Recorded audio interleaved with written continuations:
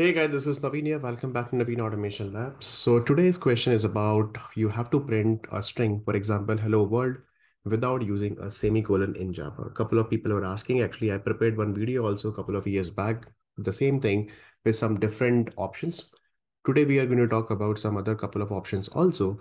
Although not a great interview question, I don't prefer such kind of questions, but still, if somebody is asking, and you should know that how to handle this. There are ways that yes, you can use without semicolon also, you can just print any specific string. For example, let's say if you write it system.out.println, printing hello world here, you are using semicolon at the end of this statement because in Java, we know that every statement should be ended with a semicolon and it's absolutely working fine. But the question here is about without using a semicolon. Not a big fan of this question, but still people are asking and we should know that how to answer because in interview people, can ask anything. So you just simply use one thing, one if statement, you can write it here. And then instead of writing system.out.println, you write system.out.printf method for the printf method to pass the any formatted string. So let's see, for example, I'm writing printf and then I'm passing hello world here. Okay, because this is what we have to print. Let's see, hello world. And then here you can write if hello world is something equal to null, that you can write it here like this. And then that's it. We are not using any semicolon at all except this particular package name. You can just ignore the package name, but in the logic, I'm not writing any semicolon.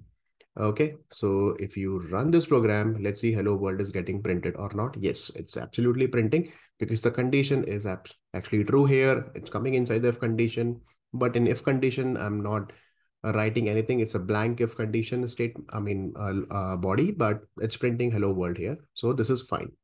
There are other ways also you can use that. What you can do here is that you can just simply write once again system.out. Instead of writing print, you can use append method also. And this append method also returning the print stream class object. So I can do one thing. I can write once again, hello world here. And then here you can just compare with equal to a null. And then again, you can just print it on the console. So let's run it.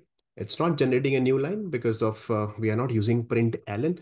The moment you write println, obviously then we have to use a semicolon. So it's printing in the same line, hello world. If you really want to print in the new line, what you can do, you can just put a new \n so that will generate a new line. So let's see this. So here you can see, yes, hello world is getting printed in the new line. And then I can use it with again, this guy also \n. If you really want to use with dot equals, that also you can use it. So I quickly write that is instead of double equal to null, you can just compare, let's see, with dot equals to null or not.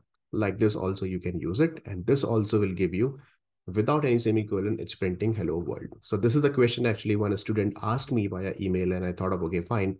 Let me just quickly cover that as well. So these are three ways you can use it. If you have any other ways to print hello world or any specific string that you really want to print on the console, just feel free to do that. But make sure that, okay, you are not allowed to use a semicolon here. You can just remove the package name. You can just directly create this particular class without package, and then you don't need to use this semicolon. But I'm talking about in the main logic that you are writing, there you are not allowed to use any semicolon.